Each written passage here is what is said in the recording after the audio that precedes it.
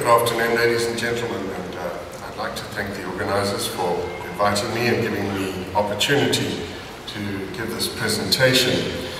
After all of what we've just heard, to a certain extent, what I'm going to try and do is something completely different and give you an idea of what are the challenges for providing health care for children with Down syndrome in South Africa. I'm going to do it along the outline that I've put up for you now here, looking at what our constitutional and legal framework is, looking at some of the major barriers to healthcare in the country, and when I present these, although I present each one as an individual problem, you've got to remember that this is all part of a whole system and that they actually will integrate and work together as a major barrier. Look at the consequences of this for people with Down syndrome, and then give my conclusion and try and suggest a way forward. And unlike what you've been hearing now, I'm not going to look at teachers dying, nurses dying, affects education, health, people dying in huge numbers. It is really a really serious problem in our society. We've got 5 million people, probably more, living with HIV in the country, and it's really causing problems. And of course, it has knock-on effects. After, we always had TB. Well, now we've got TB, and it's an awful lot worse. And we have multi-drug resistant TB. So there are other issues, and it is trying to care for people with HIV is soaking up our health dollars. It's really a major problem for planning and implementing health services in our country. What it's done is it's reversed what we call the epidemiological transition, and I'll try and explain this very quickly. Back in 1900, every country in the world was a developing country. If you happen to see a film called The Gangs of New York, which was about New York in 1900, you would see that people were malnourished, they died from infectious diseases, violence, trauma, all the things that you would find in many middle and low-income countries now.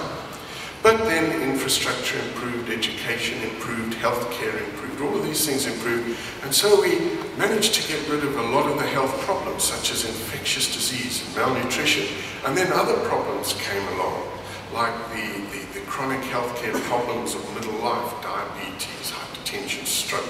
So, and that's positive healthcare. You change the pattern of diseases as things improve. Well, you then get a HIV epidemic, or war, civil strife, and all of a sudden you start going backwards because the facilities you have in your society break down. That is a note in a patient's folder, and that up there reads normal baby.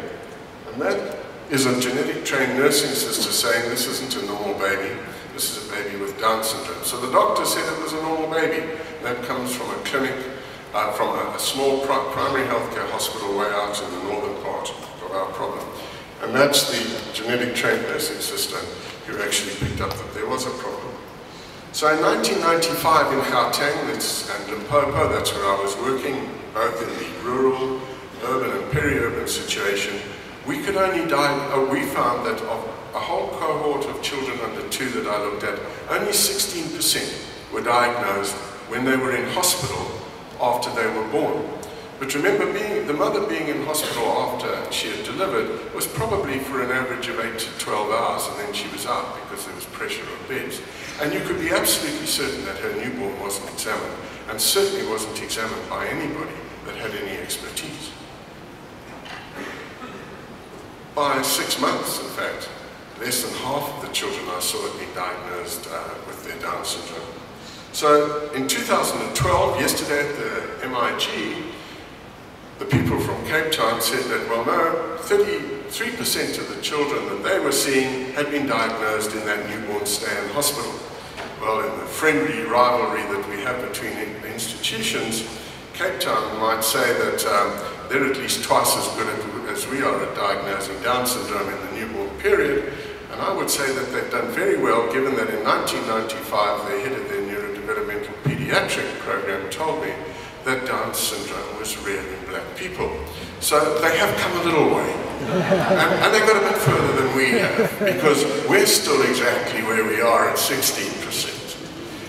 So if we're talking about care of Down syndrome, and we can't actually diagnose the problem, the medical professions, the nursing professions can't diagnose the problems, then I'm afraid a mouse model really has no relevance. And that's the sadness, how far behind we are.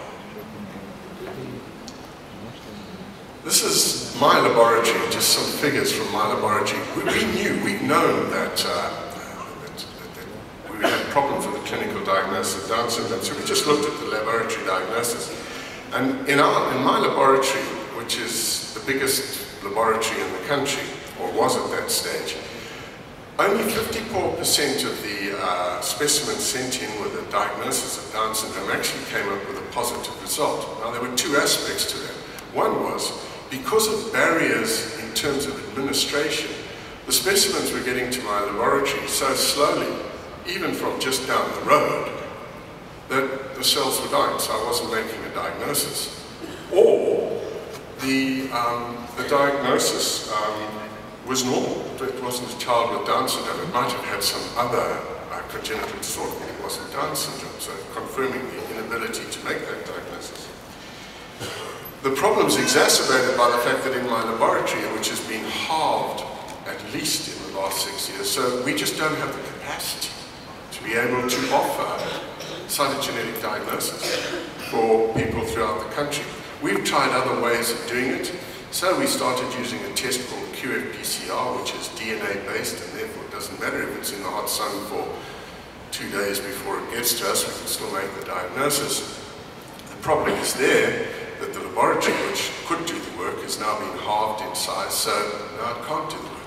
So we have major structural problems, and if you think South Africa is bad, just remember that most of the other countries in sub-Saharan Africa don't have a cytogenetic laboratory.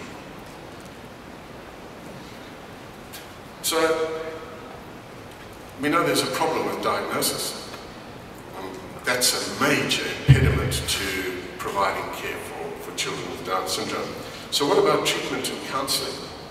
Well, the strategic plan for woman, maternal, newborn and child health, which came out this year, 2012 to 2016, all 48 pages of it, and you can read what it says about children with disability. And this Congress is a start. We need advocacy, more advocacy, and more advocacy. And in fact, what we need to do, if the minister won't come to the mountain, let's put the mountain on the minister's desk so he can give it equal consideration with all his other healthcare mountains, because people with Down syndrome